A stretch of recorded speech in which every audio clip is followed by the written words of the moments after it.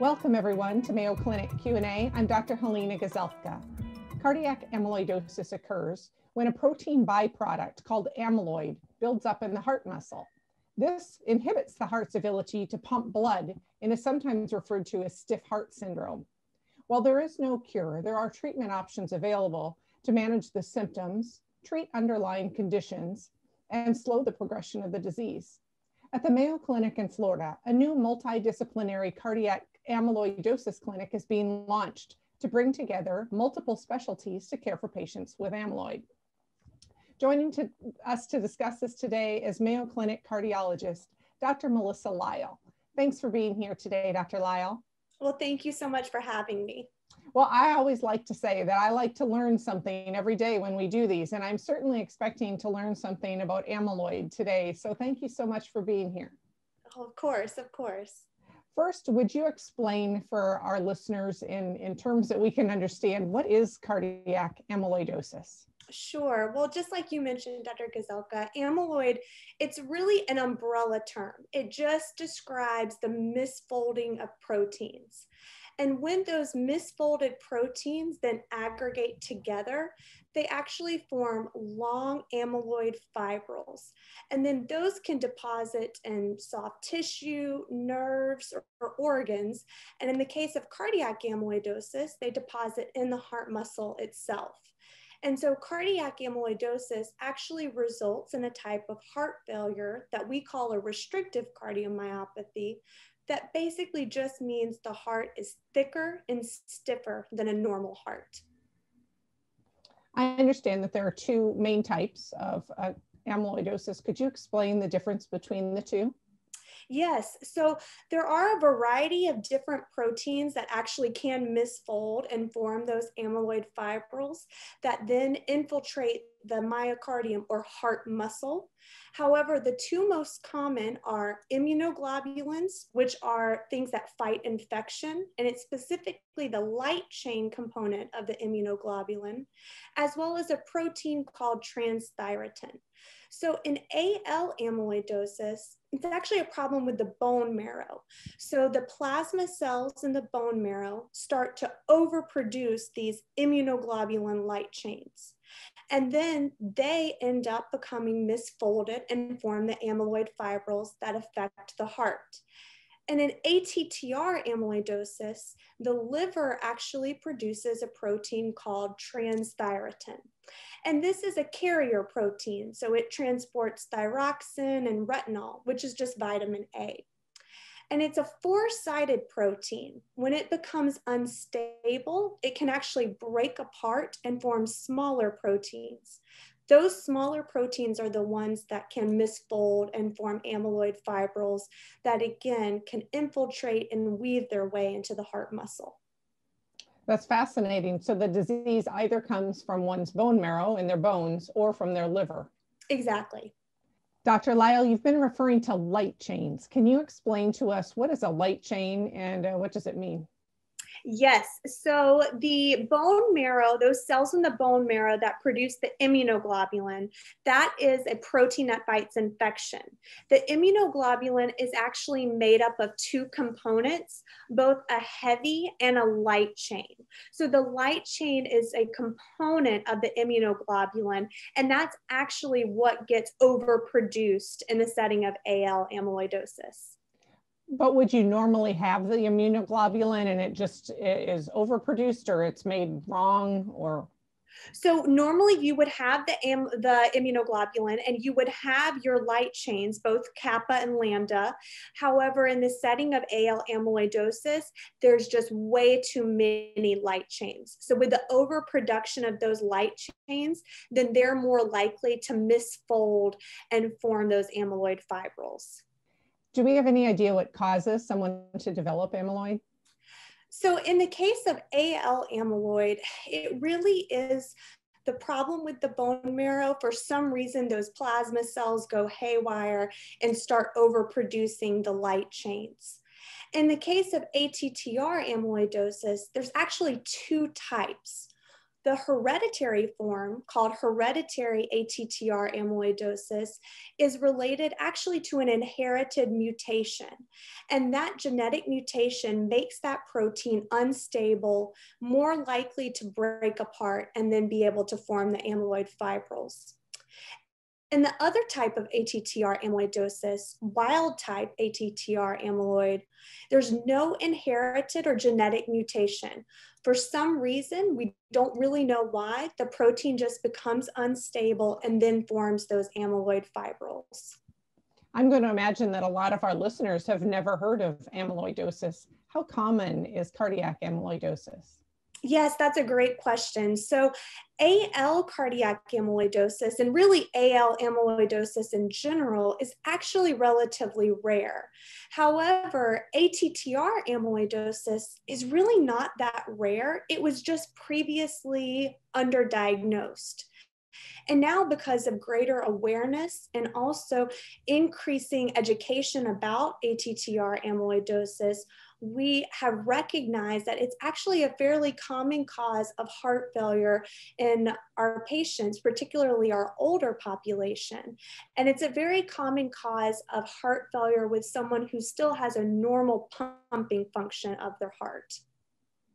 You explain that sometimes this is hereditary and sometimes it's not. Who would be at particular risk of developing the disease? Yes, so with AL amyloidosis, it seems as if men and women are equally affected, and the average age of diagnosis is after about the age of 50. Now, in wild type ATTR amyloidosis, which typically manifests as cardiac amyloidosis, there seems to be a predilection for the older population, particularly males. And the average age of diagnosis is after the age of 75. Now, for hereditary ATTR amyloidosis, we actually see this present in a younger patient population. It's interesting because the specific mutation that we see, the valine 122 isoleucine mutation, that's actually the most common genetic mutation in the United States for TTR amyloid, is present in about 3 to 4% of the African American population. So how would someone know if they were at risk? Are there certain signs or symptoms that would develop? Yes, so cardiac amyloidosis typically will present as a form of heart failure. And so the signs and symptoms are those that are similarly seen with heart failure. So patients can often come in with shortness of breath when they exert themselves, or shortness of breath at rest. And then also they can have lower leg swelling, abdominal swelling, and then even generalized fatigue. Those are all symptoms that we would look out for as possibly related to cardiac amyloidosis. Abnormal heart rhythms can also be seen, such as atrial fibrillation, that can be associated with cardiac amyloidosis as well. It's interesting. It sounds like there is a lot of overlap between those symptoms and symptoms that you can see in many other illnesses or disorders. Exactly right. So it often can be sort of vague presentations, but that's why it's important to bring those symptoms up to your physician as soon as possible so that we can look for other red flags. Sometimes amyloidosis is associated with other findings like bilateral carpal tunnel syndrome or lumbar stenosis. So then your physician can help tease out if you may be at risk for amyloidosis. Well, that's very interesting. How does the physician diagnose if a patient might have amyloidosis? So typically we would look first at an echocardiogram or an ultrasound of your heart, and that will give us an idea if there is a suspicion of cardiac amyloidosis. Occasionally we will use cardiac MRI to help get the pictures of the heart that are necessary. And then we work to focus on a diagnosis of whether it's AL versus ATTR amyloidosis using a combination of blood work and imaging techniques. It's very interesting. Is there a way that this can be prevented, either the hereditary or the spontaneous form? Unfortunately, we don't have any preventative strategies for cardiac amyloidosis, but the key is really early detection. We want to make sure that we can detect these patients earlier so that we can get them on the right treatments. And what are the right treatments if someone is diagnosed? Yes, so great question. So for AL amyloidosis, just as a reminder, it's that problem with the plasma cells in the bone marrow, and they start overproducing those light chains. So our hematologists really are going to gear their therapy towards controlling the plasma cells in the bone marrow.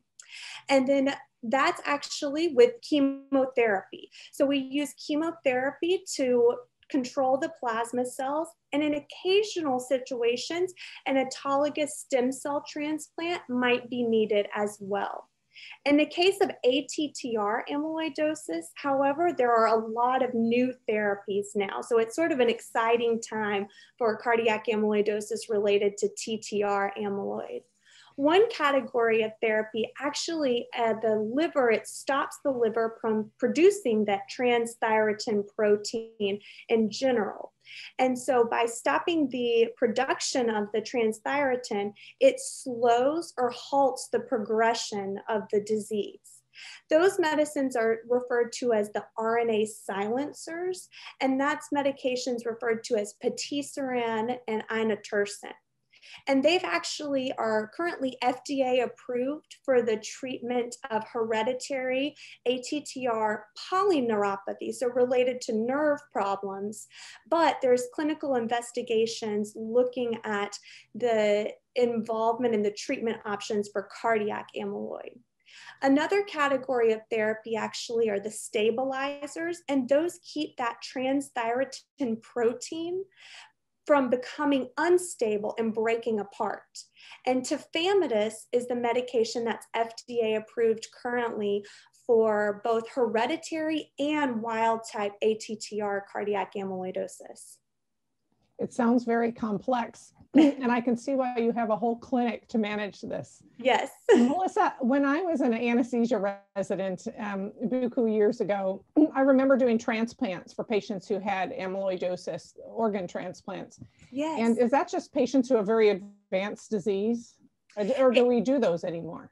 That's a great question. So actually previously for the hereditary form of ATTR amyloidosis, we were doing liver transplantation. However, now with the advancements in therapy with the RNA silencers, we're trending away from needing a liver transplant and just being able to offer the medication for the hereditary ATTR amyloidosis. Now, unfortunately, we still see some of our patients that present at a later time with end-stage heart failure. And at that time, they are still being evaluated and considered for heart transplantation. That is fascinating. What an amazing and important discovery that must have been when those medications came out, because livers are few and far between, and I can imagine patients' disease could advance while they were waiting for a liver. Yes, absolutely. So we are very thankful to have these new therapies, and then clinical investigations continue. So hopefully we'll have even more advancements in the future. That's amazing. Melissa, can you tell us a little bit about the cardiac amyloidosis multidisciplinary clinic? Yes, so we are working to build a multidisciplinary amyloid clinic here at Mayo Clinic, Florida. And what we are doing is basically having a collaborative effort amongst several different specialties, including hematology, cardiology, transplant cardiology, as well as neurology and nephrology. And our goal is really to provide an efficient evaluation for our patients so that we can quickly come to the correct diagnosis and offer the best treatment option. And we're engaging all of our different specialties really for this comprehensive visit to provide the best overall care. You know, you mentioned something that was interesting to me, and that was hematology and oncology. And I heard you say earlier that chemotherapeutic agents are used in management of some types of amyloid. Does that mean that this is cancer, or the drugs used differently?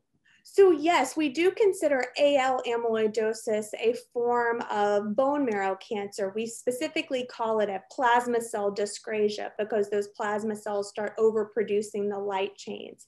And the hematologists really steer the treatment options. As cardiologists, we help manage their signs and symptoms of heart failure, but the hematologists will make recommendations in regard to the specific chemotherapeutic regimen. There's been a lot of advancements in terms of the chemotherapy for amyloid as well.